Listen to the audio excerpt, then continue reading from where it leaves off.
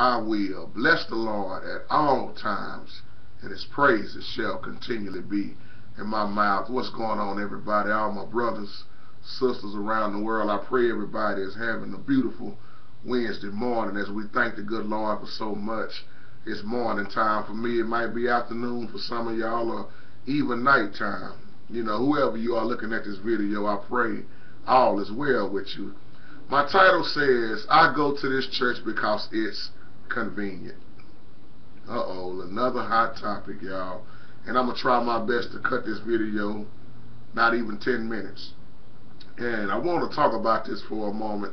How many times do we hear people say, well, that church just right down the street from me. You know, it's close to me. I can even walk there. It's convenient. I don't have to drive far. I just get my kids and we right there in no time. The choir, they okay, you know. A lot of times the preacher just be begging for money and hooping and hollering. I don't know what he be talking about, but it's convenient for me to go to that church. I was just looking at one of Mitty Man's videos and it just hit me real hard about what he was saying. He just did a video called Let Go of Dead Traditions. Beautiful video, Mitty Man, and we thank the Lord for you as always, brother. Keep on yelling it out, man. Keep on screaming it out. I agree with everything you said in that video, and something about when you said let go of dead traditions. I had to pause the video, and I know it was the Spirit, brother. I thought about all my family members, pretty much everybody I know, how many church buildings that are up. And then I thought about people missing heaven because of we comfortable now. It's convenient now. We following tradition. We stuck on this, we stuck on that, and man, I tell you, man, the Spirit just jammed me up. And immediately I was praying, you know, found myself praying again. And I said, what is it, Lord, about tradition? All these years and years of tradition, and people just don't want to let it go because it's been going on for so long. And then I thought about the word convenient once again, Mitty Man. Convenient. The churches have become, very easy now to go to because of mess. But not everybody's church, y'all.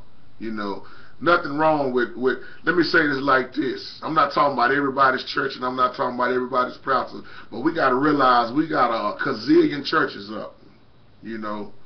And if you've been going to church to the same old mess year after year, week after week, Sunday after Sunday, during the week, and you're not learning, you're not growing, something is seriously wrong. And you keep talking about I'm just going because it's convenient for me. It's time to wake up, y'all.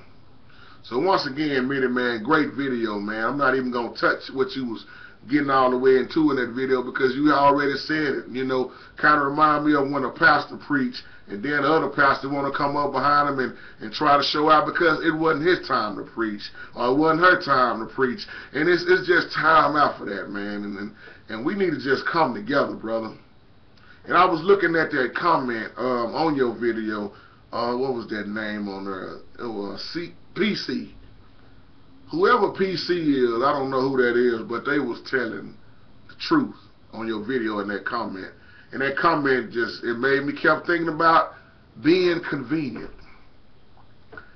If the comment said, it was talking about people, if people would ever come out of the traditions of men, women, you know, we got, look like he was saying in the comment, excuse me, I don't know if it's a he or a she, but the comment was saying, look at the programs like Women's Day, Men's Day, Wear a Hat Day, Choir Annual, Pastor's Appreciation, so on and so on. All of these things that we have, choir robe services, installation service on everything. We got all these programs and ain't none of them biblical. And I can agree with that all the way. It's all about money now. We're taking up so much money. So once I thought about the word convenient once again, so much was running through my mind. When you look up the word convenient, what do you see? It's easy. It's comfortable. Too many people have gotten too relaxed, laid back, lazy. Let me tell y'all something. For those that don't know, I know a lot of y'all already know. There was nothing easy about Jesus in ministry. Nothing easy. He was lied on, talked about, beaten, mistreated, put on the cross. He was called devils. His own rejected him. Wasn't nothing easy about it. But he still yet, he loved, didn't he? You named it. Jesus went through it, temptation, and he overcame all of it. And I'm so glad that he did, y'all. So it's past time to start doing what's right. Then when you start looking at, I'm going to this church because it's convenient, then you know what happens with that? You start making up excuses about everything. I know the church, I was talking to this brother the other day, man, I know ain't nothing good in this church, but hey man, at least I can say I went to church today. I know it's just this low down, man. Everybody in there hypocrites, man. The pastor just begged for money on his sermon. He preaches a prosperity sermon. But hey, it's right down the street from me. I'm taking my kids there, and I don't have to worry about driving way over here or going anywhere else. I know the musicians don't never show up. Then when they do show up, they always getting into it with each other. Choir members fighting and got attitudes. But hey, the church is in walking distance from my house. Or my family built that church.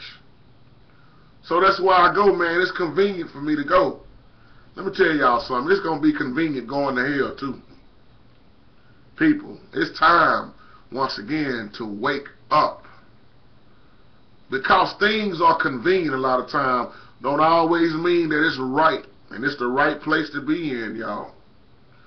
We got too many comfortable churches, comfortable laid back pastors, comfortable congregations.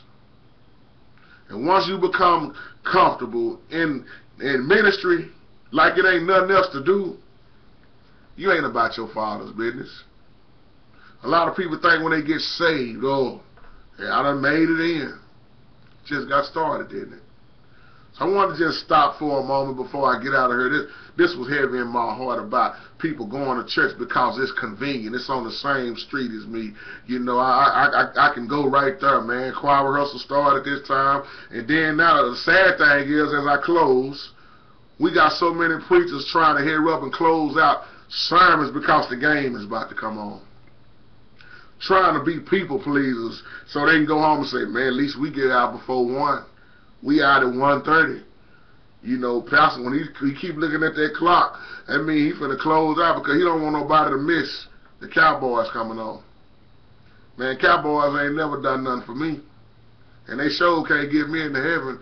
And I'm a firm believer, and if the Lord is truly in the service, let the Lord run that service.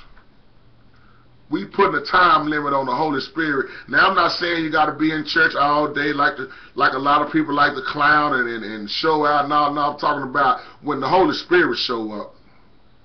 Don't block it. If you 15, 20 minutes over, hey, you ain't got no problem when your boss man or boss lady tell you, hey, I need y'all to work overtime this week.